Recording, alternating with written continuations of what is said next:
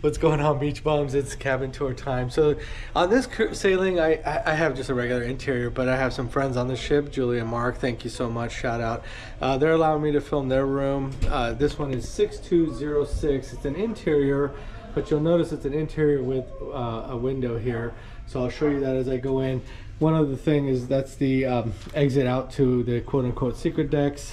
I'm sure you've seen some of my past videos. If you haven't, I'll probably link one down below. But let's go ahead and go inside and see what's going on here. So pretty cool. Very different shape than probably most of you that have probably seen some of the other cabins, especially when it comes to interior. So this one actually has the couch in it, and you got the beds.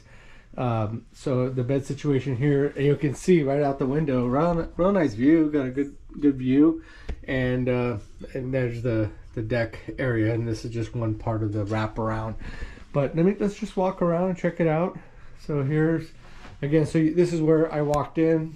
Okay, so the beds are right there. You've got over here, got the light switches and where you would put your card to make sure that all the ports and stuff are active. You've got the lights above the beds, and of course the light switch to turn off the main lights. The couch, I'm guessing this one would probably house 3 people, because that would normally turn into a bed. So in case anybody that has 3 people, then you've got all the different closets here. You got the far left one here that has the safe, and in this case it's one of the little slider safes, because sometimes people ask, is it a keypad safe or a slider safe? This one's a slider one.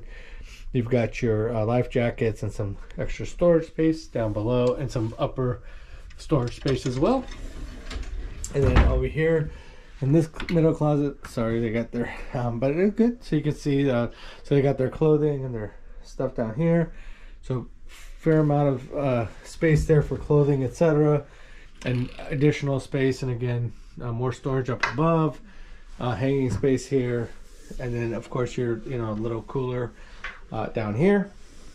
And then they've got looks like they brought on some wine, so that, as you know or you may not know, you can bring on your wine, 1 bottle per adult. And then they ordered, looks like they ordered some water.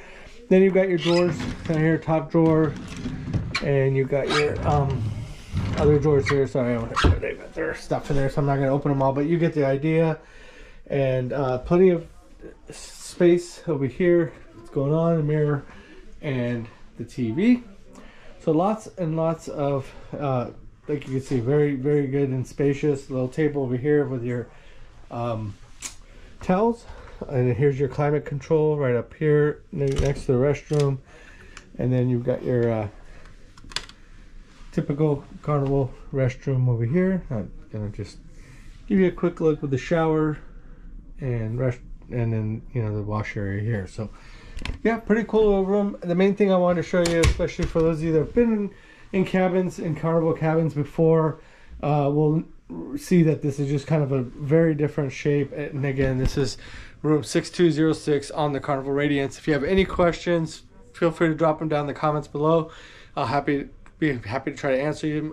I have direct access to Julie and Mark. If there's a question you have that you want to know, I can always ask them and then reply to you in the comments. Thank you for watching. I appreciate it. If you're new to the channel, this is what I do. It's all informational, whether it's cabin tours or other information, mostly on the Radiance and this Ensenada cruise. So if you're new to the channel and you like watching YouTube videos, give it a subscribe. If not, thank you for watching. We'll see you on the next one.